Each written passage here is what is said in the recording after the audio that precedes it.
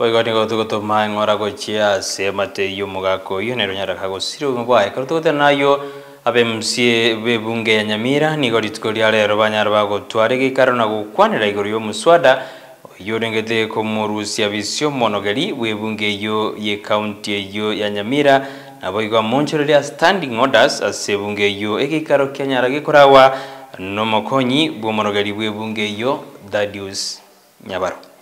Honourable members, I now put the question that the report of the Procedure and Rules Committee on proposed amendment to Nyamira County Assembly Standing Orders be now adopted.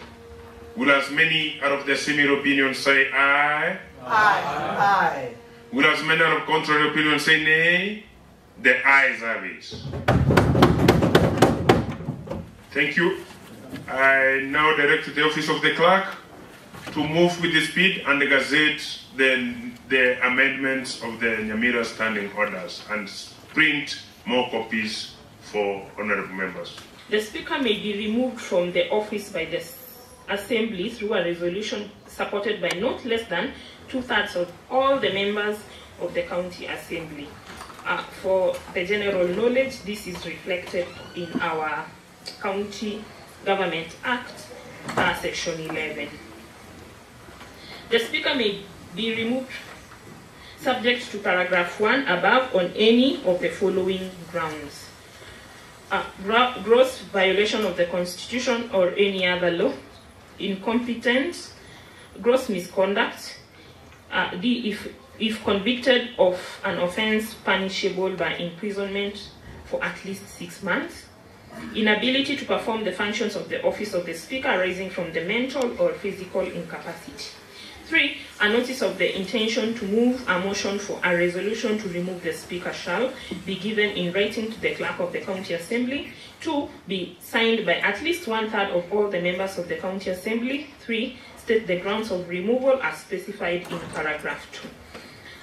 Section 4. A motion for the removal of the speaker shall specify the grounds for the removal as specified in subsection 2 in which the speaker is in breach. And lastly, the facts constituting those grounds.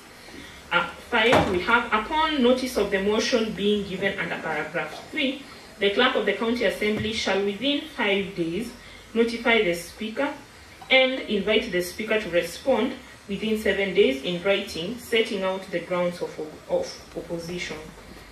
6. The speaker shall not perform any of the functions of the office of the speaker pending the resolution of the county assembly. 7.